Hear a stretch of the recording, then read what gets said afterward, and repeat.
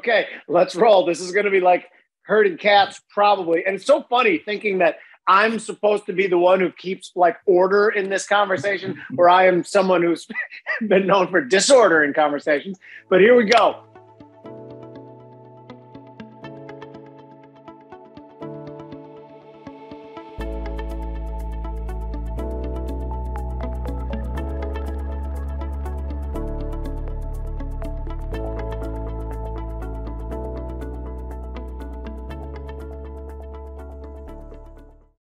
Welcome to the Future's Edge podcast. I'm Jim Uriel. As usual, Bob Iacchino, the brains behind the operation and the coast. And today we have three of the great minds in economics. And you guys have heard me say this before. I'm not just trying to blow smoke. All three of them have worked for the government, which is odd because all of them, I think if you press them, would think that the government is a bureaucratic mess that cannot be fixed. But we will go into these things. We have Joe LaVorgna, who's a chief economist, former chief economist from the National Economic Council under Trump. Brian Wesbury, chief economist for First Trust.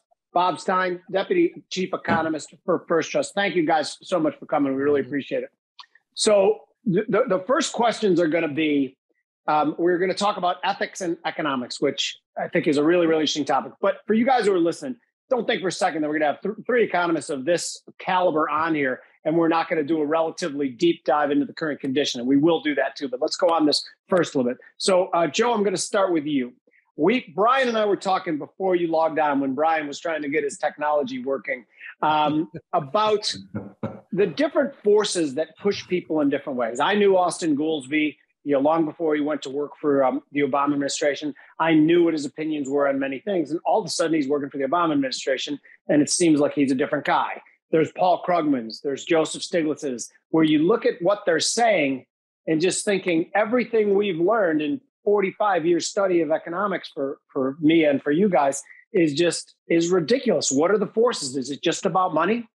I don't think, I think, Jim, what you're saying is that the persona they took on in government was different than what they were in the private sector or the previous public domain. Is that right? Yes. And the policy positions they took changed. Right. So this is something interesting. And this kind of relates to Janet. I want to answer the question. This sort of relates a little bit to Janet Yellen, who seems to have been really made a bunch of different gaffes. And I think that reflects two things. One, that when she was at the Federal Reserve, she prepared in incredible detail for those press briefings, spent a lot of time going through everything. So she's, I think, been unable to prepare for a lot of the ad hoc impromptu questions that you get from the press. But also, I don't think that she really believes some of the stuff she's saying. I actually find her to be a very bright, thoughtful woman. And I think part of the problem when you go into government is you have to say things that you don't necessarily believe. You've got to sell what the administration's policy is in many instances. I think that's the problem. For me, when I worked for Trump, it was easy because Trump really is sort of he's kind of like in foreign exchange, you've got free floating exchange rates. He's sort of like a dirty flow where the government would be involved. And sort of his policies were very populist, which for me was an easy sell. It may have been a little harder for others that may have been of a certain ilk, free markets and all that kind of thing. But for me, it was an easy transition. So I think it really depends on the person. Certainly under Reagan, when my old boss, Larry, was there, he was a supply sider from the beginning and the get-go. So that was an easy sell for him. So I think it kind of depends on the person. I don't think everybody who's there is sort of selling their soul. And certainly I was there, as you may have intimated, to try to do what I could to help in any marginal way that was possible. Ryan, so we mentioned that's the political part of it too. But when you read Paul Krugman's won a Nobel Prize in economics. What is that? How does ideology get so intense in somebody's head that they can no longer look at a square and call it a square? How does this work? Yeah. There are things in economics that are like gravity, right? To me, it's like we learn supply and demand. We know about free trade. There are things that we learn in economics. It doesn't really matter what your political position is, but you have to support them. You have to believe them. And yet, once it gets translated into a political position, they'll throw all that out the window. And in fact, they end up making things up. And this whole Keynesian idea of of a multiplier for government spending. So if government spends $1, somehow it's better than if the private sector spends $1. We know that's not true, and yet they'll say it all day long. And that's why I always say that, you know, Keynes, and now you have Keynes on steroids with modern monetary theory. Politicians love Keynes because he says government spending is good. They love modern monetary theory because it says they can print and borrow and spend as much as they want. In fact, that's good for the economy. And then what you end up with is you get economists, so-called economists, I would say, that will end up supporting that. And you know, I guess the line I've used over the years is if someone thought they could get elected by proving that they could boil water at under 212 degrees, they would be able to go to Harvard or Yale and find some professor that would get on stage and say, this guy can do it, or this gal can do it. People want power. And if making a ridiculous argument that doesn't make sense gets you power, people will do it. And I think that's what we're seeing today. Okay, so Bob, he mentioned power, he mentioned monetary theory, and he alluded to the fact how seductive it is to economists. And I'm not suggesting for a second that Larry Kudlow was wooed by modern monetary theory, but I'm just picturing, you know, a hardline conservative economist. He's there, but also he's in politics now too. I mean, back when he was with Trump. Is even someone like him, who is as clean and efficient as his thinking of economics, lured by the siren song of something like modern monetary theory is just about money? I don't think it's modern monetary theory, but everybody kind of elides the truth sometimes a little bit. I'll give you an example. And sometimes it has to do with TV. It's not just government or being in government or wanting to be in government, like it affects some people. Even before they go in, they want it so bad, they'll say the things that they think their future potential employer wants to hear. Okay. But I'll give you an example with cash for clunkers. We had people who knew better at the time with cash for clunkers in 2009, and they supported it because it kind of sounded good. I mean, if I were the president and came up with it, I want everybody surrounding me to support that policy. And I am sure my PR people and my media people would say it's a great idea. And sooner or later, the economists have to. But even the economists on TV, right or left, kind of have to say it's a great idea because they know their customers, their clients, their viewers are going to hate them if they say it's a bad idea. I mean, my in-laws went out and bought a car. They knew it was stupid, okay, but they didn't want to watch anybody on TV telling them that it was a bad or stupid idea because they got a cheap car. Yeah, so hold it, Bobby, before you get in. So, Bob, it's an asinine policy because all of a sudden it was artificially supporting a business that didn't necessarily need supporting at all, correct? Why not have bucks for bicycles or pennies for pencils or support some other business, right? I mean, the whole idea was you had this excess inventory of automobiles, and you wanted to clear them out to help the automakers. But you could have done it directly. You could have just given them the money directly or finance them through the bankruptcy process, which is what Romney came up with, which was distorted by Obama later on. But it's even the vast majority of sales where cash for clunker checks were written would have happened anyhow. It was only a tiny fraction, maybe 10% of the cars that were sold were extra cars related to the policy. And so everybody got the money. The point that Brian, you guys are spot on. I mean, the point that Brian was making about power and then the sort of the proximity to power, that's what does strike you when you're on the White House grounds, is that you really are at sort of the center of the universe, at least in terms of the United States. That's sort of that environment is very rich in that feeling. And I think there's a little bit of human nature where people don't want to give that up. You become pretty important. Everybody calls you, at least until the election, everybody calls you back real quickly. If there's anybody that doesn't call you back, it could be Joe Schmo from the White House. And they say, and that's intoxicating, right? Yeah, I think so. I think what happens is, I don't like, look, I'm too old now, right? You don't get as emotional as I would have when I was in my 20s. I wouldn't say intoxicating, but I would say, yes, for many people that maybe aren't as grounded as perhaps maybe I am, or just maybe because of maturity, because I'm old, yes, it can be intoxicating, Jim, absolutely. And you don't want to give that up. It's sort of like you want to, you don't want to give up your Rolodex of contacts. Everybody wants to be loved. It's a little bit like in Hollywood when you get the Oscars, what's more important than your peers thinking you're great? And it's a little bit like that when you're there, because if you're doing economics, you're kind of important. Not that you necessarily are important, but your position is, or your stature. People don't want to lose that. That's a really good point. And I'm going to broaden this out just a little bit. And I know Bob Stein wants to talk about this too. But you go into the press room after a Federal Reserve meeting, and you look at the press and the questions they ask.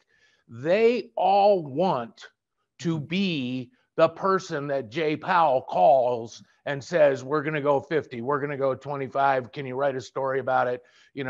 We need to prepare the market. And so because they want to be that person, they're not going to ask really hard questions. They're going to ask what the Fed wants them to ask. And I think this happens everywhere. It happened for the CDC during COVID. It happens at the Fed, at these pressers. It happens in the White House press room. Unless they want to tear somebody down, then they'll go the other way. But most of the time, at least for the Fed, they don't ask hard questions. They ask. They don't want to lose access. You're right, Brian. They don't want to lose access. Yep. Yeah, I'll give you an example of this that Brian and I have noticed over the past few weeks. We wrote a piece 2-3 weeks ago at this point, I think. Maybe I've lost track of time, about how the Fed is financing itself right now, given the fact that it's cash flow negative.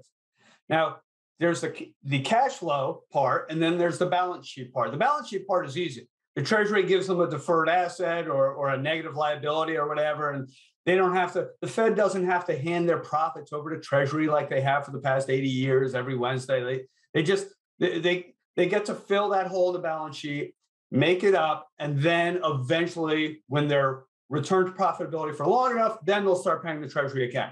But that raises the question of how they're meeting their obligations. They have salaries to pay. They have buildings that they're either renting or cleaning or truck drivers or things like that. How are they meeting their obligations on a day-to-day, week-to-week, week-to-week, month-to-month basis if they're operating a loss? And it's a very simple question. And we've bent over backwards. We've called the Fed. Okay, we've talked to a bunch of academic economists who just say, okay, they're printing money, which is kind of vague. And I'm like, well, what are the details? Because you can use printing money for a lot of different mechanisms at the Fed. Then we reached out to reporters and said, hey, can you find out what they're doing? Nick Tiburo's kind of danced around it in one article, but didn't really get to it. He focused on the balance sheet, not the cash flow issue. Nobody that we know of has come out and just asked a Federal Reserve official, how are you paying salaries right now? You're losing money, you're cash flow negative. You used to hand all your cash flow positive to the Treasury Department. So where's the money coming from? I mean, it could be something easy. Some of the bonds mature and they're not taking the money and reducing the Treasury account. They're taking some of that cash. We'd like an explanation. Nobody knows. So it's just kind of odd. I have an explanation. Before Bobby, I want Bobby to have the next question. But perhaps they're just taking the information and trading their futures account like they had been for the last 30 years, and nobody knew about it until FinTwit exposed it. And for you guys who are listening, these assholes were putting on CME futures positions right before announcements and making shit tons of money because of it. Bobby, your ball. Can I just say one thing, Jim? I'm sorry. Sure. I just want to tell you that the background check is so intense that it is impossible for somebody not to know what they shouldn't do. But more importantly, Jim, Bob, and everybody, you know that anything that even slightly looks inappropriate, there's no gray, especially post-financial crisis. Yep. It's unbelievable. It sure is. I'm sorry, Joe, you said there's no what? I didn't catch your last word. I'm saying there's no way that you don't know that there's shades of gray. Like, is this leak? The how things are perceived, even if it's legal, when you're there, you got to be very careful. I just ended up working on the sell side with, just have to be careful. Even if something is legal, you can still get yourself in trouble if somebody thinks it doesn't look appropriate. And I just find it amazing these people in these senior positions don't know that what they were doing, while maybe technically legal, could possibly look bad. Yeah. So I want to ask you guys about, to be honest, I think you already answered the main theme question of this particular episode, which is ethics and economics. You guys have answered why they've fallen so far in terms of what they are. So I want to take this in a slightly different direction where, you know, a lot of people talk about economics being a science and they forget it's more of a social science, right, than an actual technical science. So, and we had Kumal Sri Kumar. I don't know if you guys know who he is. To me, he's one of the best interest rate guys in the world. We had him on a couple of weeks ago. And Joe, to your point, he called Treasury Secretary Yellen Monday Janet, Tuesday Janet, Wednesday Janet, because she says a different thing on Monday and then a different thing on Tuesday, a different thing on Wednesday. And from that perspective, you know, as you mentioned, and let's go Joe, Bob, Brian on this, in terms of Janet Yellen specifically, you said she's intelligent, she's thoughtful, but yet she championed something called the Inflation Reduction Act and said it with a straight face when it's basically a massive green energy spending bill with just a completely asinine name.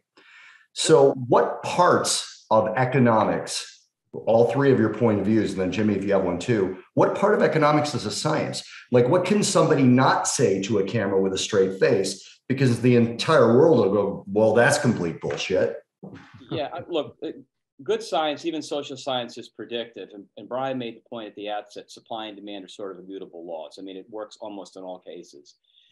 The problem, I think the issue again is that people make sacrifices, or let's say compromises. They make compromise. They make sacrifices to go to government, but it's a compromise. And if your boss or your boss's boss wants you to sell something, that's part of the deal. I just don't think, I think because Janet, you know, I do believe has some intellectual rigor. I don't think she's very good at selling. I think it's obvious she's not very good at selling what she's supposed to be selling. I don't know if it's an ethical issue. It's just, I just don't think it's necessary in her makeup. She's not a good actor. I think a lot of politicians are great actors. I think they know how to feign empathy.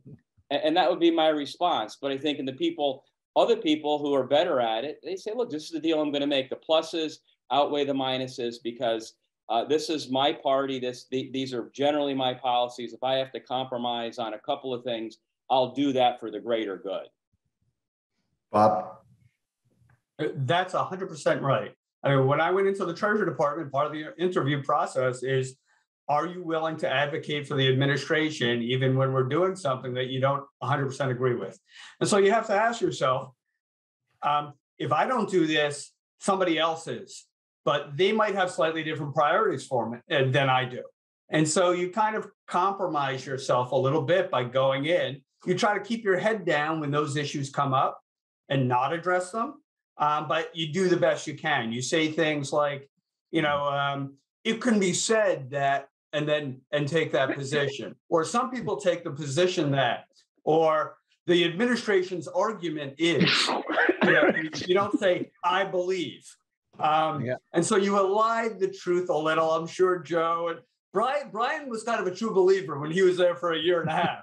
And so he didn't really have to compromise himself. But I'm sure Joe and I are familiar with the phrasing of things that you have to say at times. Well, Brian, before you answer this, if I could, before you answer this, it's probably sort of what we all have done on TV, right? When they ask a question we don't want to answer, and we go, well, of course everyone's looking at, but what they're really looking at is this. Right. And you talk about what you want to talk about anyway.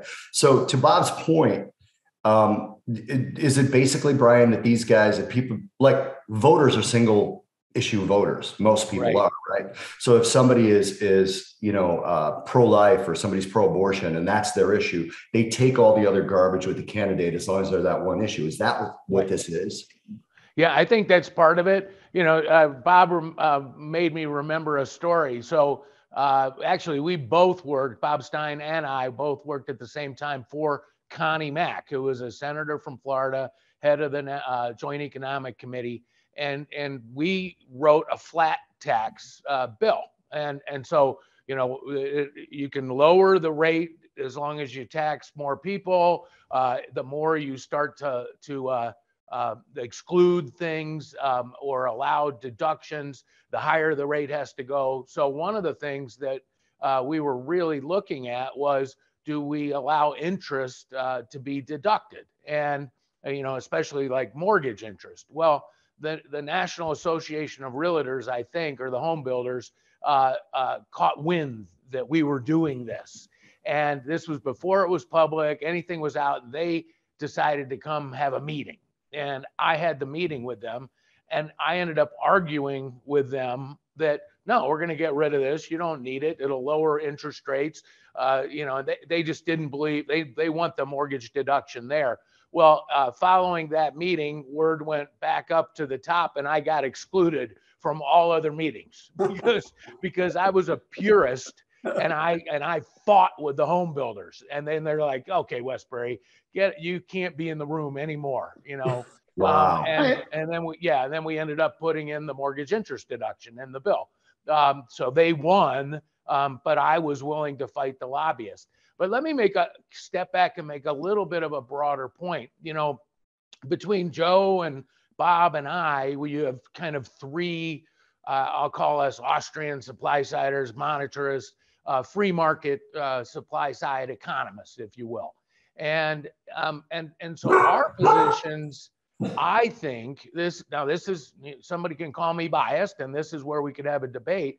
I think our positions are backed up by science, if you will. Like if you cut tax rates, you get more of something. If you raise tax rates, you get less of something, and incentives matter, stuff like that. So, but that's the supply side. We believe in entrepreneurial growth and anything that helps savings and investment. If you go to the other side, they believe resources, a lot of this boils down to how should resources be distributed? By the market or by the government? And if you believe the government should redistribute or distribute resources, decide who gets them, that's not really an economic position. That's a political position. And then what's interesting is we've had economists over century. I mean, John Kenneth Galbraith, he was kind of like Paul Krugman. I mean, he would make arguments, but they didn't stand up to economic analysis, but he would make arguments to allow the government to distribute assets. So if you go down that road, you're playing more politics than economics, and then you just use the economics to paint over, to make it hard to see, to have an argument, and that's when, by the way, you lose, because by the time you start having those arguments about how much something costs or whether it's going to raise the deficit or lower the deficit, that's when everybody tunes out. So they win. But I would argue that our side, Bob and Joe and I, we tend to have more real economics behind our policies, where they are just using power and politics to distribute resources. So Brian, just a quick answer to this, and I'm going to go to Joe for a question too. So if you took these economists outside of the government,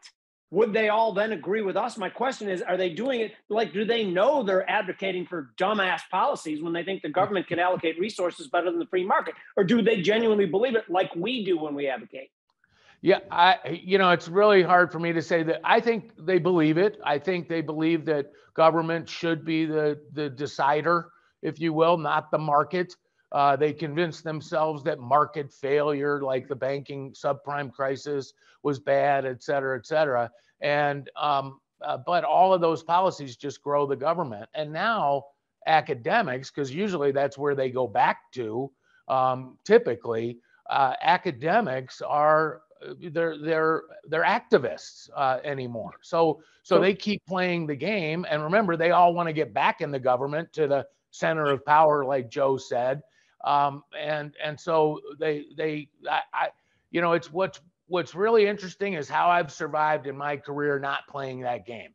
But I go through waves where Fox will have me on because I'm with them, and then all of a sudden I'm not with them and they won't have me on.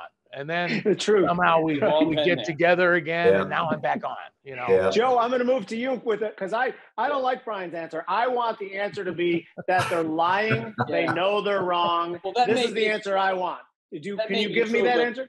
But here's the thing. I mean, I remember when I was the last year they had Jackson Hole. They opened it up to the private sector. I remember one of the reserve presidents said to me that, and he got his PhD from a freshwater school, not a saltwater school. But he said, look, he goes, the power at the Fed obviously resides with the board, but importantly, where you go to school is important. So he was saying the places that have the cachet that dictate policy, Harvard, Yale, MIT, University of Illinois. Literally all the East and West Coast schools. If you're at University of Minnesota, Rochester, Chicago, those didn't count. And that matters a little bit to your question, because when you do graduate work, there's a lot of math. And the science wants to be more like physics, not a social science, which is what it is, which to me makes it very fascinating, because it's a blend. It used to be political economy, it wasn't economics. But you've got the history, you've got the politics, you've got some analysis, you've got numbers, you've got charts, graphs, tables. Like, it's a really fun, I think, multidisciplinary discipline in that sense. In graduate school, these people, I believe, are taught a certain skill, and therefore you can really do a lot estimating multipliers and their stability and all these other things. So it's almost like their desire to be more quantitative makes them more actively involved, because if you say that, market failure is the exception, and that the market naturally and generally will allocate resources more efficiently, then you don't really have that much work to do. Whereas if you're an activist, you get more involved in the modeling and in the math, and then you can't obfuscate, because this is what the math shows. And you look at somebody. That's fantastic. That's fantastic. Nobody reads the darn things. So that's part of it. Bob, you got anything to add to that? I think it's a signaling device. Like, if you have a PhD in some highly mathematical segment of economics, and you are basically more likely to congregate and believe the stories told by the other mathematical PhD economists. And that group of economists may have certain biases and certain views. They would love to be in charge, pulling the levers on the theories that they've concocted and to see what happens. And they may have some views on the importance of social equity that can't be proven. They're essentially kind of like almost religious beliefs, if you will, or philosophical beliefs. Like, you can't prove Confucianism is right or wrong. Okay, it just is. Okay, it's a philosophy. And if those people tend to have the mathematical PhDs and they signal each other, they can get a level of power and authority in imposing their policies that the others have difficulty managing to achieve. I think that's one of the things that drives me crazy about somebody like Paul Krugman, right? And by the way, Joe Stiglitz, I can't hear that name without thinking of Inglourious Bastards. That movie just pops into my head every time somebody says his name. But I think that's the thing, when I talk about the difference between economics, the science of economics, and the philosophy of economics, I'm really glad I'm a strategist, because I literally put a strategy together and either works or it doesn't. And I know that my average hold time is 26 days, usually in about 25 days. I know if the thing worked or didn't. Whereas it seems to me there should be some sort of codex of economic failures, of policies that didn't work somewhere. I think most of them are in Paul Krugman's columns. And to me, I kind of want to know where I'm wrong on this. Do I just look too poorly on somebody like him, or is it me? Or do I read things that are obvious? No, Bobby, you know what? Paul Krugman is a great mind. I mean, and he did great work at one point. But I would say he's far outside the mainstream. Joe Stiglitz might be moving more in Paul's direction.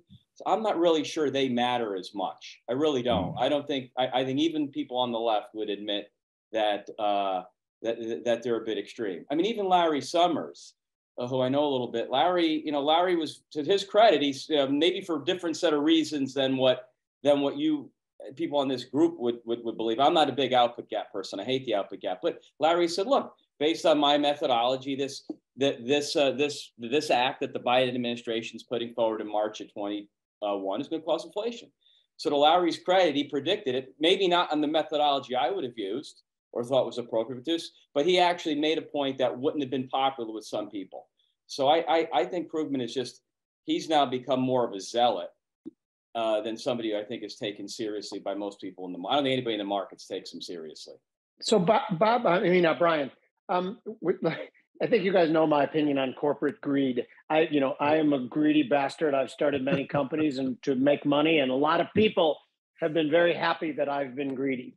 When we hear these people say that, when Elizabeth Warren comes out and then it echoes down through all the underlings, is this some, again, I guess it's the same question I asked before. Can you just put a finer point on the corporate greed bullshit? Yeah, this goes kind of back to one thing maybe I didn't say it as well as I could have because it just popped in my head. But if you believe government is who should be distributing resources, you will do and say anything you can to get control of more of those resources.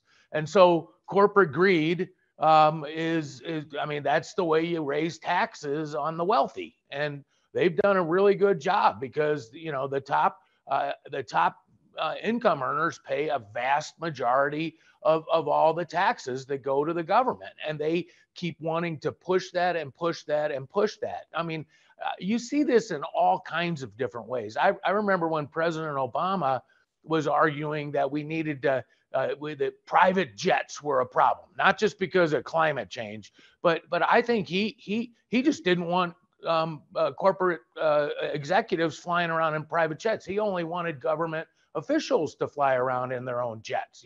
He had his own 747, but he wanted to take away your Learjet. And so I just think this is all part of that argument to bring more power. And I'm going to add a little bit of a different twist in here because government is, Joe wouldn't go there, but I will. It's seductive. You are kowtowed to. I wasn't in the White House like he was, but I had my own parking spot in the basement of Hart Senate office building. The guards knew who I was. I could, I wasn't a senator, but I was a pretty senior staffer, and it's seductive. Everybody knows who you are, and you get out of your way, and they let you talk, and all that stuff. And I look back at the subprime crisis, and TARP and QE. I believe that model is what we used for COVID. So that was almost like a test run. And if we look at these past from 2008 to today, government has grown massively. And then in order to pay for it, you got to go after these, you have to go after income earners. So corporate greedy people, billionaires, we're going to just attack them all. And it just violates everything that made this country great. We know history and economics. And yet what we end up fighting about is all these things like corporate greed, when in reality, we should be talking about freedom versus not freedom. But first, Bobby Iacchino, I'm going to branch this. I think this is a perfect segue into branching it into somewhat of the current condition too, because he talked about recent policies and how we use the blueprint for the great financial crisis for COVID as well. So Bob Stein, when I was with Scott Shelley today, we were talking about the M2 money supply absolutely exploding and now shrinking 2.9%. Now, the only other times in history, and I'm certain all of you know that, but this is for the people watching. There's been 4 times in history that the money supply has shrank by greater than 2%. They were associated with depressions in 1870, 1920, 1929, and the other time was a crisis in the 1890s. We have shrunk money supply by 2.9% right now.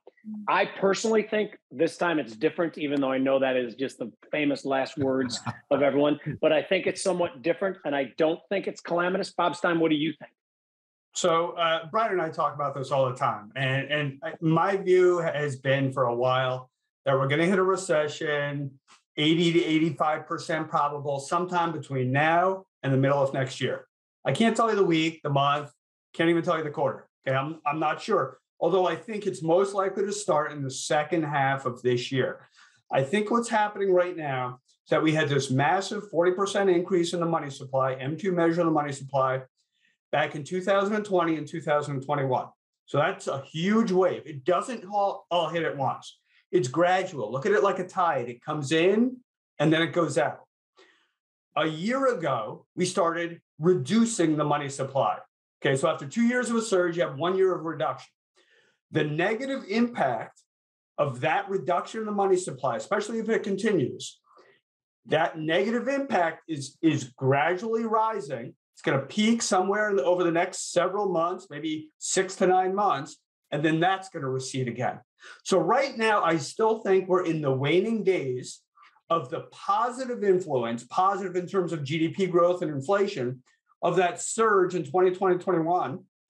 And we haven't really fully felt that reduction in M2 that started a year ago. But we will over this next 6 to 9 months. So I think a recession is coming.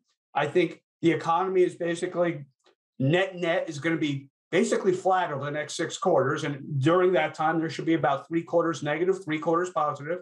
So I'm guessing there's a recession that starts later this year and into early next year. It's not going to be like the COVID depression. It's not going to be like the 10% unemployment rate with a Great Recession and financial panic, most likely. But it's a recession like we had in 1990 and 91 or 2001 plus, depending upon how you define it. So there, the unemployment rate goes up around 2.5 percentage points. So we might peak at 6%. It's a loss of 2 million jobs or so. So I think it's still in front of us. I'm not that optimistic about all the data I've seen recently. We saw that like S&P, PMI. I've used that data to try to forecast the US PMI, and I can't. It's not, given the other variables I'm using, it really doesn't help. So I'm looking at unemployment claims that are a little bit higher. I'm looking at industrial production, especially manufacturing, a little bit weaker. I'm looking at retail sales, which is up 1 month over the last 4 or 5. So I think we're heading toward a recession still, and it's largely going to be due to that tightening of the money supply that started a year ago. So real quick, let's go Brian, Joe, and then back to you, Bob. In terms of where we are now, Conference Board's leading economic indicators, below 0, 2 months in a row, never happened in 40 years without having been in a recession. I don't think anyone on this board thinks we're in one right now. Correct me if I'm wrong when you talk. The second thing I looked at, I saw a Bloomberg article where it said basically in the last 100 years, stock market has never bottomed until we were already in the recession. So again, if we're not in it yet, then theoretically it's 100 years, never happened. This time could be different on both of those things, right? But in terms of, I've said this on other shows before. So Brian, do you think I'm dead wrong on this? That I think Jerome Powell got told that inflation was his problem by Biden and Yellen in that meeting in the White House, right? Right. And they basically said, look, we're blaming this on you. So whatever, goodbye, have a nice lunch, right? Yep. And I think based on what Michael Farr said about Jerome Powell's personality, that Jerome Powell's like, fine, fuck it. I'm going to keep rates here and I'm going to fight inflation, especially since unemployment's at 3.4%. So if they see full employment at 4.1% and they see the inflation rate needing to be at 2%, are they going to keep rates past where the market is pricing in the Fed, the first cut right now? Yeah, I think the Fed's going to probably keep rates up longer than people think. Because Powell, he doesn't want to be Arthur Burns, and I think he's going to go and hold it until the data get really bad. All right, and we're in a full-blown recession. Just 2 quick points. Number one, the way I describe our world today is that COVID and the lockdowns, all that stuff, that's like a car wreck. All right, we had a car accident. And we broke our leg in 4 places. And the ambulance showed up and they shot us full of morphine. That's all the money printing, all the money borrowing and paying people not to work. Now, eventually you got to get surgery. They take you off the morphine and you hurt. All right. And so everybody thought they felt great when they were on the morphine, but now we're not on the morphine anymore. And that's why I think we're going to have a recession. But this is unprecedented. We've never done this before. The second reason is exactly what Bob Stein just said, and that is the money supply. And Bob said is that the money supply is negative, and that it's the fastest decline in money growth we've seen. And you put those 2 things together, the morphine wearing off, which is the money supply slowing down, but the money supply slowing down, both of those are going to lead, I think, to a recession. Now, you can't see it yet, and money's kind of an interesting thing. Nobody saw the inflation coming, or I shouldn't say nobody. Very Except few for all of of us. us. Very few of us saw the inflation coming. But that's what money does. And that's why I think very few people see the recession coming too. I think it's going to hit kind of out of nowhere and people are going to go, whoa. But yes, I think we're going to have one. Joe, then Bob, same question. I remember 08 because I got negative pretty early, and Greg Lippman and I was the Ryan Gosling character in The Big Short would go see clients, and it took a while because I got negative in April of 06, and it took a long time. The Fed cut in 07, but then you got to 08 and it was like nothing happened. In fact, we were in recession. We didn't know it at the time. First quarter GDP was positive. It got revised negative. But then the second quarter was revised up to over 2%. And if you look at the ISM services, actually was recovering. And even the LEI started improving. It didn't look like there was a recession until Lehman hit, and then everything kind of fell apart. Which means we might be in a recession now. It's unlikely, but the point is, even when we're in it, we still may not know. If Brian is correct, and he very well might be, that Powell wants to see the whites of the eyes of the deterioration, then the recession will be deeper. It's my view, though, and I agree with what Brian said, or Ms. Bob, about Biden basically took Powell to task, and Powell's responsible for getting inflation lower. He had a come to Jesus moment on that. My thought is that once the unemployment rate starts to go up, if it starts going up later this year into an election year, the Fed is going to fold like a cheap suit, and will be cutting rates. I'm of the view there'll be a recession for a couple of reasons. Number one, the yield curve is both a predictor and a cause of recession, because when the curve is inverted, it creates disintermediation, and we're going to see that and further in the senior loan officer survey, which already has shown that when the curve started inverting last year, and that will probably intensify given what's happened with these regional banks. That's one aspect. The other is that if you look at weighted average household borrowing costs, so you take mortgages, auto loans, personal loans, credit cards, those rates are the highest in over 20 years. So I'd say that consumer is, and maybe it's this excess money or the morphine that has allowed people to spend longer. I kind of given that short shrift up until recently. But borrowing costs are high, and credit, money creation loans, whatever you want to call it, that's weakening. Hard for me to think that you don't have a downturn. But guys, it's going to be fascinating next year, because my old boss certainly will take the Fed to task.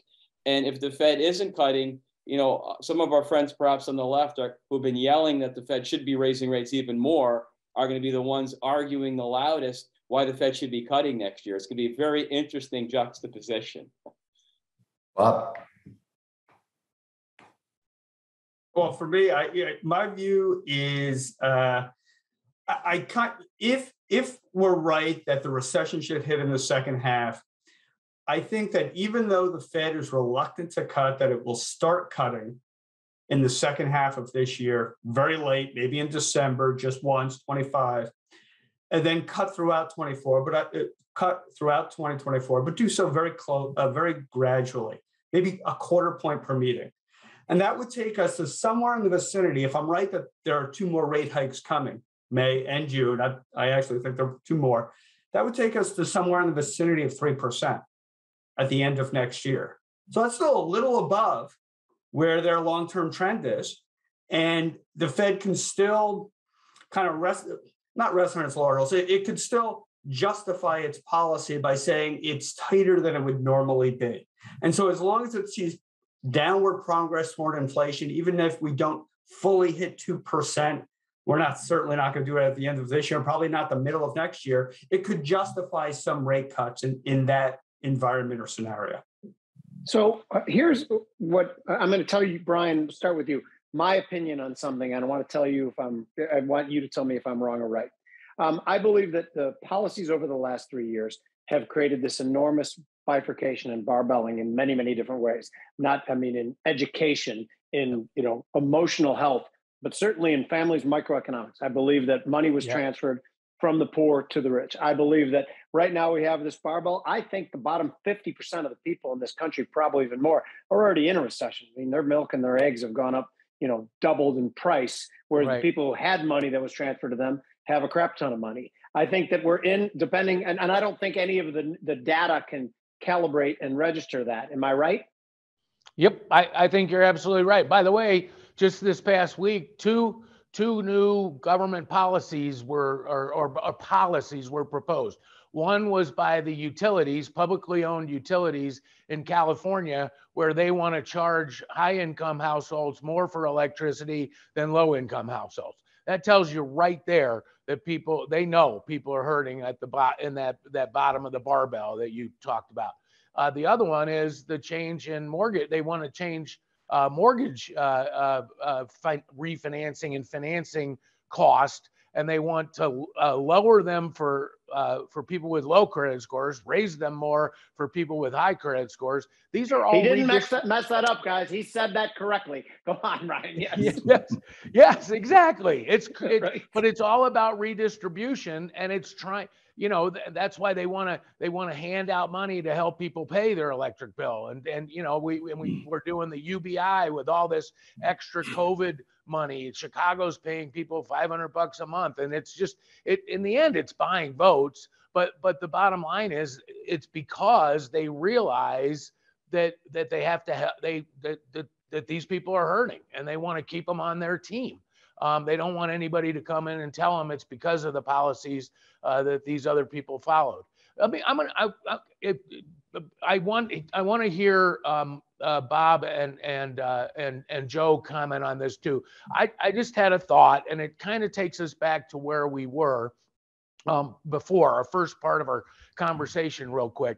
You know, a lot of economics is all about this idea of market failure or government failure. So this is why we still fight about the Great Depression. You know, so Milton Friedman, this is, you know, his massive contribution to come in and say, no, the government caused the Great Depression. Jude Wanniski did great work in here. But the left still believes that it was a market that caused it. We had a bubble. That's the same thing that happened in 2008 with the subprime crisis. That the left calls it a market failure, and the right says it's a government failure. Fed held rates too low for too long. We put in mark-to-market accounting, all of those things. But these battles are constantly being fought, and that goes exactly to what you're saying. Whenever the government comes in, people figure out a way to get around it. And then you have a crisis like COVID. They think they're doing all these things that are going to help the lower level, and they actually end up hurting them. And that's exactly what we've done again because of COVID. Joe? I can't really add anything to what Brian said. I mean, it's pretty clear. I wish I'm usually not at a loss for words, but no. Yeah, none of us normally are. It's what we do. We talk. We don't need to know what we're talking about. No, yes, Bob, the answer is yes. Yes. So yeah, I mean, it's they have to keep the myth going of market failure, and what's more important, because sometimes markets do fail. I mean, markets are based on humans, and humans make mistakes. So markets people are going to make mistakes in the marketplace. They're going to misprice things. Now, there's an automatic fixing mechanism in the market that doesn't exist in the government. But what they really have to keep going even more than that is the myth of a lack of government failure, because that's what gives them the advantage and the right, if you will. I'm not using right the way I want it, but the right or the entitlement, if you will, to be able to make decisions that the market would otherwise make, and to try to fix it, to be the herder of the sheep, to move things in the direction that they think looks better or is better. You just made me think of something, Bob, and that is that, the thing with the market is that people don't like the outcomes of the market. And I get that. Okay. May not always be in people's desire, depending on what group you're in. The market may not work the way you want it. But even in failures, there is some accountability. It may take a while for a CEO to get fired or a board to be replaced.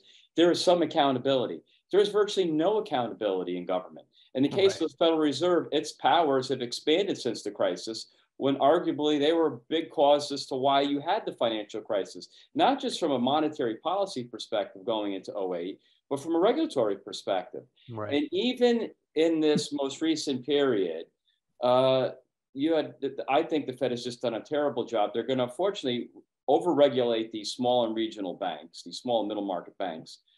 And when the Fed, this is the problem with forward guidance, is that these. Yep. But I'm going to give some of these people a pass for missing the big move in rates, because I did. But the Fed's going to get more supervisory power when they're the ones responsible for this deposit flight. But they're going to hurt the banks for it, and that's going to make the economy less dynamic, not more dynamic, less dynamic. The big banks have gotten bigger. All the things, they'll talk about the law of unintended consequences. If you look at the share of the large banks' deposit share a year ago and where it is now, it's just gotten even larger. And that's just not going to be a very dynamic economy, unfortunately. I don't know how you make it better. Yeah, to me, the bigger the government gets, the bigger these companies get. COVID, who got to stay open? Home Depot, Walmart, Target, who had to close? All the mom and pop stores. There's your barbell, Jim. Like, boom. And I think that's also one of the reasons the stock market did well, is because if you let the public companies stay open and you take the business away from the non-public ones, then you're shifting even more profits into the S&P 500, let's say, and away from the smaller businesses. I've got an easier question, but Bob, you looked like you wanted to say something. So why don't you go ahead? Keying off what Joe said, if there's ever a case for government failure, it's this SVB situation, in the sense that they've been arguing, and their side has been arguing since the financial crisis in 2008, that we need more regulation. And they got the regulations they wanted. They got Dodd-Frank. They got more supervisory authority out of the Fed and FDIC and all the other controller currency, everybody else, okay? And then SVB can still mismanage its portfolio. So what's the purpose of having this additional layer of regulation if you're not actually going to implement the regulations you've enacted to try to secure those deposits? What are they going to come up with next? Well, we need to regulate more. Well, the regulation has to be imposed by somebody. Somebody has to supervise and make sure the regulation's actually followed. So what's the argument for the regulation? You need to go to something else, and the market does have that quality. And not only that, but think about it. After the financial crisis, banks were encouraged to hold high-quality liquid assets. Yeah. Treasuries and agency. Treasuries. That's what they lost the money on. Yeah. Duration risk. It's like, you can't make this up. It's like, it's asinine. It's also asinine. You got to say it like this. Yeah. Before Bobby asks the question, I will point out to everybody that SVB could have called me or Bobby. It's literally what we do. We would have taken 5 minutes to hedge that portfolio. Literally 5 minutes. It would have cost you money, a lot less than bankruptcy does. Bobby, you had a question? I did, and it's actually an easier question for you guys. So my favorite economic book. By the way, as a strategist, I have to admit that every single strategist in the world wishes they were an economist. But after this conversation, I'm not so sure I wish that anymore. From a perspective of my favorite economics book is Economics, Facts, and Fallacies by Thomas Sowell. So I want to hear what yours are, and you get extra credit if it's a book you wrote. But what's a book that a strategist can understand that's your favorite book to read on economics? It's got to be something I could understand. And so it could be Dr. Seuss if that's the best one.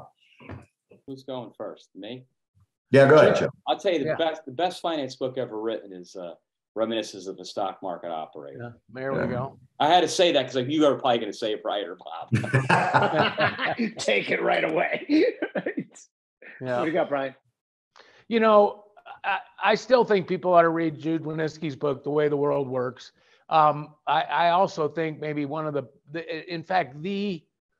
intellectual underpinnings of Reaganomics was you can find it in Wealth and Poverty by George Gilder. Just an absolute fantastic book. But if you really want to get serious, read Human Action. Read Road to Serfdom. That's Hayek and Mises, or Mises and Hayek, the way I said them. But those are the original Austrians, and those books are dense and deep. But I think Mises is maybe one of the greatest economists to have ever lived.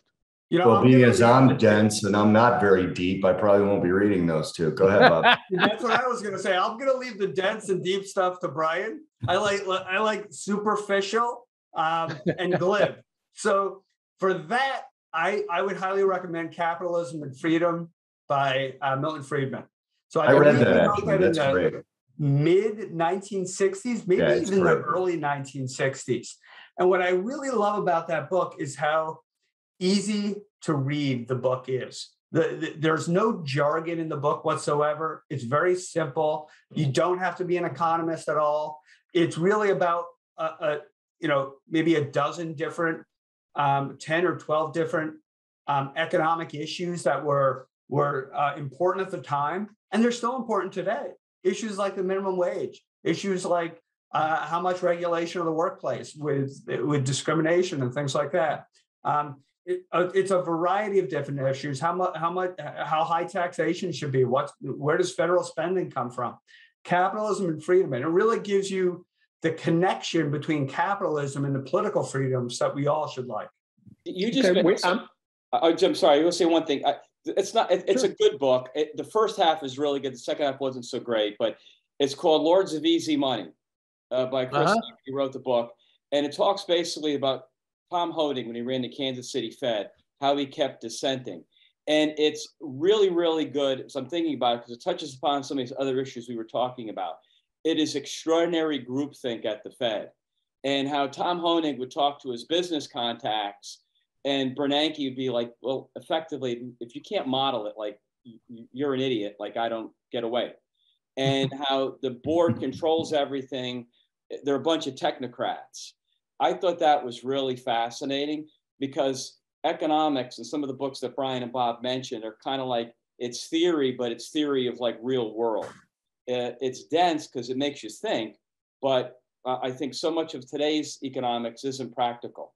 It's become way too mathematical, and economics needs more psychology in some sense, and we don't have that. We don't seem to have a lot of common sense. But that book is very interesting because it really encapsulates what I'd argue is extraordinary groupthink at the Fed. I mean, nobody dissents anymore. How is it you get 19 economists? Economists generally don't agree on many things. I'm sure we talk long enough. There are things the five of us are going to disagree on. But you have 19 people there, always effectively in agreement. It's absurd. That's bullshit. Even the It's Bank of absolutely England, absurd. even the Bank of England has more debate. Yes, that is kind of comical. I will say what Brian mentioned, Road to Serfdom, FA So don't anyone be afraid that they said it was dense, because I actually think, I mean, it was life-changing. I think it's unbelievable book. We got about, let's call it 6 minutes left. Let's go around the horn. We talked a lot about where we currently are. The question now is, what gets us out of this, where we are right now? Since Brian had to go get a drink, I'm going to start with Joe LaVorgna. What has to happen? Where are we going? Well, I tell you what, I don't want to offend listeners, but I think, a certain person had a certain set of policies that were taking us in the right direction. It has to happen politically. And I do think that we need to have a thoughtful policy with many of our trading partners. I don't like what's happening geopolitically. So I'm going to tell you the answer, Jim, is a change in administrations. And I think. So tell me this then: if you took out the one person who we know you support, and I'm not saying I don't support him too, do you see any other candidate on the horizon as viable? Okay. I don't. No, I don't see any. No, because President Trump's the first president since Reagan to have won the Rust Belt, and his base is extraordinarily loyal. I don't. Look, we could debate may happen in the general election. A lot of it's going to be get out to vote, and the voting patterns have changed because we've changed how we vote. People don't generally show up as much in person as they used to. But the former president, I see those populist policies that are basically designed with market mechanisms to help the middle class, lower middle class, which prospered mightily under those 3 years of President Trump, as sort of being the ticket to heal some of this division and lack of cohesiveness. So that would be my answer. And if I'm wrong, it still has to come politically. I mean, that's where it has to come from. And maybe it's grassroots, but we do need better policies out of DC. And I'm an optimist, hope we get there, but we'll see. And I do want to say this: if there's any listener that's offended by one of our guests giving his or her actual opinion, we don't want you as a freaking listener. So stop listening. Go, yeah. Right? We don't care. We'll do this. We'd do this if nobody was listening. Honestly. Stein, what about you? What's the path? Okay, so I'm kind of, I have good news and bad news. Okay.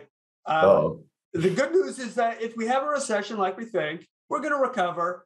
I think the cyclical part of the economy will do very well coming out of the recession because we've probably bought too few cars over the past few years relative to our ability to do so with supply chain issues, and we built too few homes over the past 15 years. So I think the cyclical parts of the economy will do fine. But I don't think, despite what happens during the recession, whatever happens during the recession with inflation, let's put that off to the side. When we come out of it, we're not going to be stable at 2% inflation. And I don't care who's president. We're probably not. I think the policymakers at the Fed have a hidden or implicit target that's higher than 2%, or we're going to be in the 2.5% to 3% range. I don't think much is going to change that anytime soon. And I don't think whoever gets elected president will want to put a real hard money person there, whether it's Republican or Democrat. So I think we're in for, on trend, a little bit higher inflation over the next decade than we've experienced over the last decade. And I think growth will be relatively slow as well. I do think a change in presidencies, as long as there's an alignment in the House and Senate, we can get tax policy the way we want. But regulatory policy is extremely important these days, much more important than it used to be, that we could boost the rate of growth. So now maybe the underlying trend is 1.5. Maybe we can get that up to 2.5. But I think very long term, it's going to be hard to get back to where we were in the 80s and 90s. I don't see persistent 4% growth, 3.5% growth, persistent over a course of a full business cycle, anytime in the next generation or so. And now the good news is that when Rome peaked and then went into the decline, okay, they still had 400 good years. So even if long-term American civilization is in a great, very long-term decline, it's not necessarily an investable decision for this generation. Yeah. Ryan? Yeah, you know what? I'm not going to disagree with anything that Bob just said. Although I do worry, you know, the size of the reason the 80s and 90s were so great is because Clinton and Reagan actually were able to reduce the size of government relative to GDP. We had a smaller government in 2000 as a share of GDP than we did in 1980. And it wasn't just cuts in defense. Since then, it doesn't matter what party people are from, the government has grown and grown and grown. And as a result, that 3.5% growth rate we had in the 80s and 90s, we slowed to 2, and I think now we're down to about 1.5. And that comes with all kinds of problems. You know, we have housing affordability issues, as we were talking about before. The lower incomes aren't doing as well as the higher incomes, and that calls for even more government. Government constantly wants to come in and try to do something about the poor and the wealth gap and all of those things. So I'm not even sure that we can get good policies. And one of my least favorite politicians of the last 30 years is George Bush, W, because he did TARP. He did TARP, and TARP was a massive mistake, in my opinion. And we should have never done it. And it became the template for what we did with COVID. We remember when 700 billion was a lot. Well, now 2 trillion is nothing. A lot. And so I really go. They sold the world that it was market failure, and it wasn't. It was government failure. By the way, I just want to make one quick point. People don't call out the Fed enough. You know, Bobby, I told you that. Thank you. Yeah, we argued about this. Yes. Yeah, Jerome Powell has said over and over again, and I just heard Christine Lagarde say this the other day. Well, the inflation is all because of COVID. Well, then why are we raising interest rates? Because if the Fed didn't, if low rates didn't cause it, if the money supply didn't cause it, it was all because of COVID. Well, COVID's over. There's no ships waiting in LA anymore. The supply chains are all fixed. There's a new variant coming, I think. I was told. I'm not sure. But these are the reasons. It is Friday, and this segues into the perfect last final question. These are the reasons that we drink. In about an hour, I'll be at my bar. I will pour myself a Tito's, this much soda, and a squeeze of lemon. Brian, what will you be having tonight? I think a little Casamigos Reposado. Ooh, fantastic. Just a splash of soda in there. Bobby Icino, what do you got? I'm going to have water because I had about 16 old fashions last night. You sound bad today. Something was wrong with you. I can tell that you're off your game. So I am like this is like my third canister of water. So just trying to recover. So I'm going to probably have about 6 more waters. And then I might have a little Jack Daniels bottled in bond to put myself to sleep. Joe LaVorgna? Yeah, I'm gonna go. I'm gonna go easy tonight. I've got my younger son has a flag football game, so that's what I'm gonna be rushing to. I've got the golf shirt on. I was gonna try to work on the range a little bit before I go, but tonight just might be an early night. By the time Friday comes around, guys, I'm tired. I just want to go to bed. Me too, man. Joe, first of all, when you're at your kid's soccer game or football game or whatever, that's why they invented Yetis. Okay, it'll keep it cold. So I'm going to have a couple Modelo's, and by a couple, probably 6 or 7 or 8, because we're going over a friend's house, and where we have contentious debates about college basketballs and NIL and transfers and everything like that. So I need to have a little bit in me just to make sure I speak over him dramatically. Bob, I like to think I'm a KG veteran, but nothing gets by you. Thank you guys so much. This is good fun, and thank you guys for watching. We always argue that we have one of the top podcasts out there, and the numbers are proving that it's not because of Bobby and I. It's because we get guys like these three to come on, and I don't know why you're so kind as to come on, but we appreciate it very much. Thank you so much, you guys. Thanks, everybody. Thank you. God bless. Pleasure.